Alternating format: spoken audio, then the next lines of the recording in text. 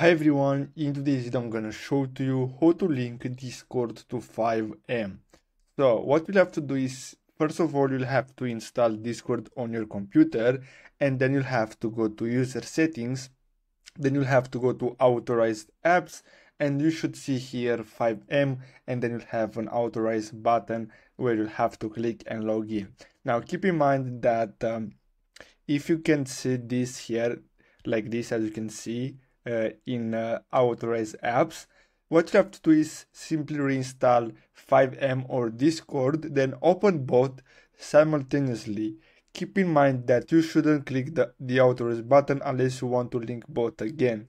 So if you can see FiveM here, you'll have to reinstall one of them and then open them again. So I hope you found this video helpful. Thanks for watching.